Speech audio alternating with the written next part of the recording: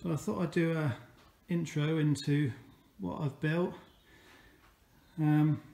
The head is on a tilting gimbal, so it allows it to move in any direction because of these bearings. There are needle rollers in each of these to allow free movement.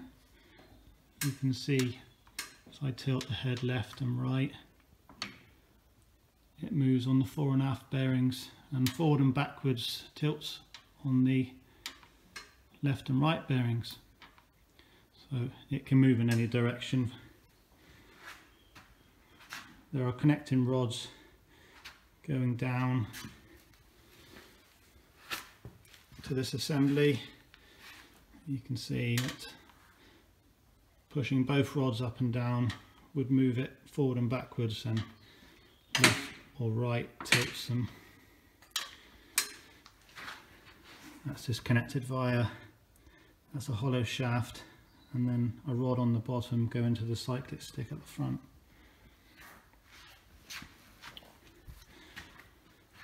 The drive shaft goes right through the middle of this housing here. There's a nut inside there with two taper roller bearings, and they are pulled together by the nut on the shaft. You can see in there there's a taper lock bushing on the bottom pulley, and it pulls on that one but still allows it to rotate. The shaft goes up through this housing here. There's another supporting bearing there, and the taper roller bearing at the top, that's what's taking all the load from this bottom rotor. And the shaft continues up to the second rotor head, and that's obviously also pulling on the shaft, which the bottom taper rollers are taking the force for that.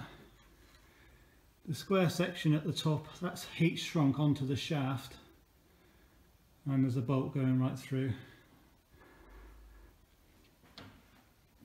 So come down to the belts, you can see how it reverses the drive.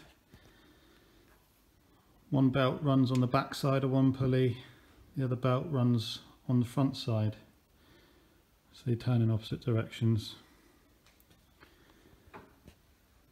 The primary drive pulley has 4 sprag bearings in them, one-way bearings, so it can allow the drive shaft to rotate separately to the rotor. If the engine was to suddenly stop, the rotors would continue spinning for a little while.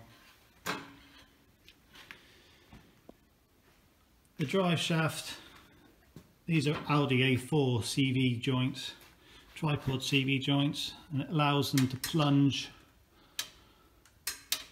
by means of 3 bearings, so they still move freely under torque. And then the left and right is obviously taken by the same joint.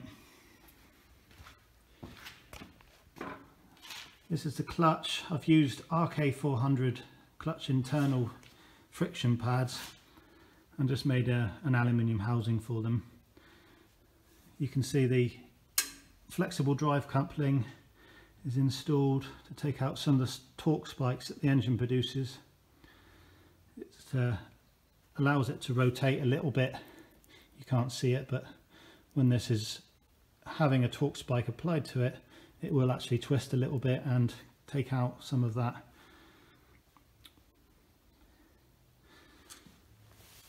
The throttle is just a bar, bent bit of bar to facilitate the throttle, so I can, instead of having a cable, I prefer to have a bar because you can pull the shuttle shut, whereas a cable relies on a spring.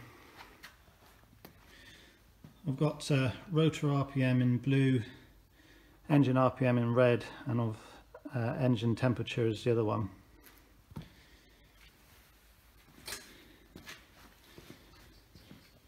Got a temporary fuel tank in place. This is not where it's going to be because it needs to be on the centre of gravity of the machine, otherwise the CG will change as you use the fuel. So that's just to just on there for now for testing. And the exhaust, it's not how it's going to be, it's just something I put on for now. So the 2 rotor blades on the bottom are finished. apart from obviously the blade straps, which are not going to be wood, they're going to be 7075 T651. Want to finish them, they can go on, and the top rotor is ready for them as well. And that's where I am.